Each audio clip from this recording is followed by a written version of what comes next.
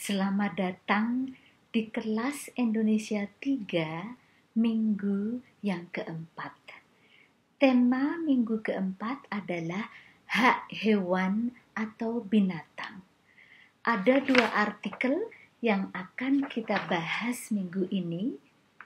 Yang pertama tentang anjing, yang kedua tentang beruang. Saya akan membacakan dengan cepat kedua artikel tersebut. Seperti biasanya, setelah pembacaan masing-masing bacaan selesai, saya akan memberi kalian beberapa pertanyaan yang harus didengarkan, disimak, dicatat, kemudian dijawab. Bacaan atau artikel yang pertama tentang anjing, judulnya 3 bahaya dari mengonsumsi daging anjing. Anjing merupakan salah satu hewan peliharaan favorit bagi manusia. Namun, pada beberapa budaya, anjing juga merupakan salah satu bahan makanan yang dianggap lezat.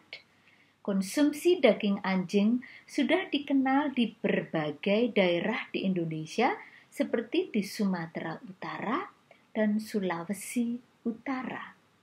Bahkan pada beberapa kota di Pulau Jawa juga terdapat penjual khusus makanan dari daging anjing. Tetapi, tahukah Anda bahwa daging anjing sesungguhnya berbahaya untuk dikonsumsi?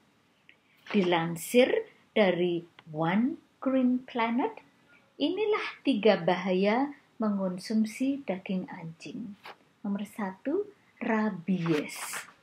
Salah satu bahaya terbesar dari mengkonsumsi daging anjing adalah penyebaran rabies dari hewan kepada manusia.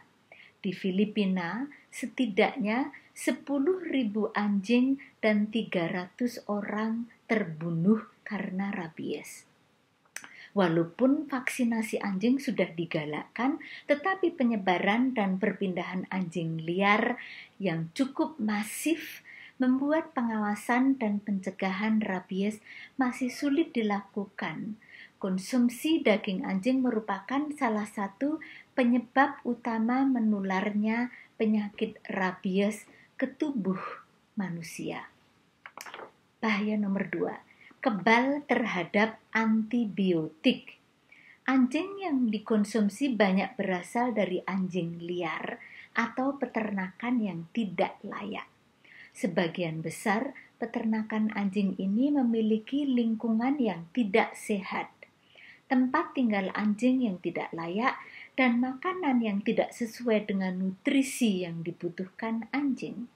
Selain itu, banyak anjing yang diberikan antibiotik dan vaksin yang berlebih untuk mencegah munculnya penyakit. Bahaya nomor 3, berbagai macam penyakit dari bakteri.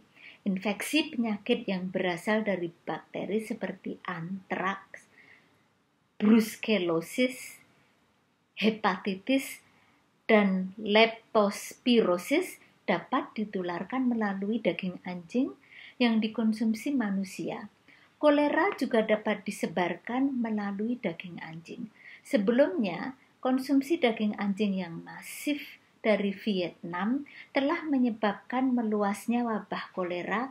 Memakan daging anjing disebut dapat meningkatkan potensi terinfeksi bakteri hingga 20 kali lipat.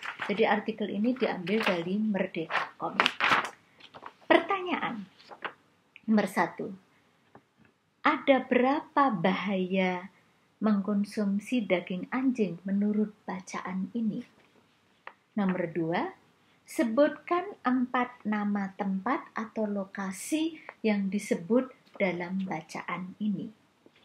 Nomor 3. Dari mana sumber bacaan ini? Pertanyaan terakhir. Carilah 8 kata kerja pasif dari artikel ini. Artikel yang kedua berjudul Beruang kelaparan mengemis. Kebun Binatang Bandung kembali disorot. Artikel ini dari Kompas.com. Saya akan membaca beberapa paragraf. Kebun Binatang Bandung kembali menjadi sorotan pecinta hewan internasional menyusul munculnya video yang diunggah oleh situs berita internasional Daily Mail. Video itu diposting lembaga pemerhati fauna bernama Scorpion Wildlife Monitoring Group pada 11 Januari 2017. Video berdurasi 1 menit 24 detik ini menampilkan beberapa beruang yang tampak kelaparan. Dari pantauan Kompas.com, Rabu 18 Januari 2017, ada 4 ekor beruang yang berada di kandang tersebut. Beruang itu selalu memohon diberi makan ketika dikunjungi wisatawan. 2 paragraf yang terakhir, itu kan video ada yang dia makan kotorannya sendiri. Kedua video beruang ini minta makanan kepada pengunjung berdiri-diri dan tulangnya kelihatan kan? Terlihat sangat kurus. Kutipan yang ada dalam artikel. Paragraf terakhir, dalam suratnya untuk BBKSDA Jabar menyebutkan beruang yang makan kotorannya sendiri itu sudah dirawat oleh Kebun Binatang Bandung. Awal Januari ini, tanggal 8 itu kita monitor Kebun Binatang Bandung dan ternyata kita melihat beruang madu lainnya itu dengan kondisi yang tidak banyak berubah, kata dia. Ya. Jadi itu tadi ringkasan cepat dari artikel nomor 2 tentang beruang yang kelaparan di Bandung. Pertanyaan untuk artikel yang kedua. Nomor 1, carilah 6 kata kerja pasif dari artikel ini. Nomor 2, carilah kata kerja intransitif dari bacaan ini.